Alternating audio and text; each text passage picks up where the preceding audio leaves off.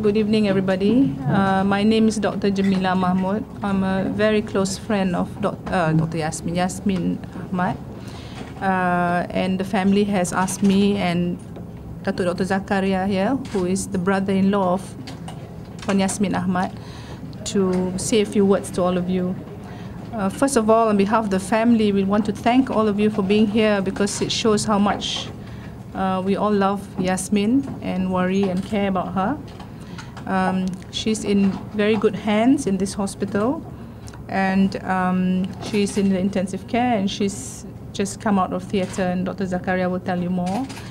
The family also wishes that you respect the privacy that they need right now because they're under a lot of pressure, a lot of stress, and too many phone calls and SMS coming in is adding more pressure onto them. So we hope that after this information is given, it is the request of the family that all of us disperse and do our prayers for Yasmin at home. And we're also waiting for Yasmin's parents to arrive later this evening. So, Zach, you want to? Basically, Yasmin had a stroke, and she had bleeding in the brain, and she's undergone a surgery to relieve the swelling in the brain. So she's in ICU now. Her condition at the moment is still critical, and the next few hours will be extremely important. At the moment, her heart is being supported by basically drugs in order to keep up the blood pressure. And she's stable. She's quite stable at the moment.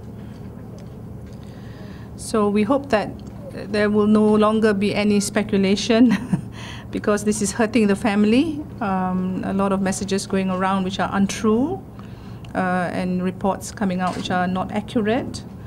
We ask all of you to please, pray hard for her, pray what is best, the best outcome for Yasmin, and also to pray for the family who are undergoing a lot of stress and grief right now.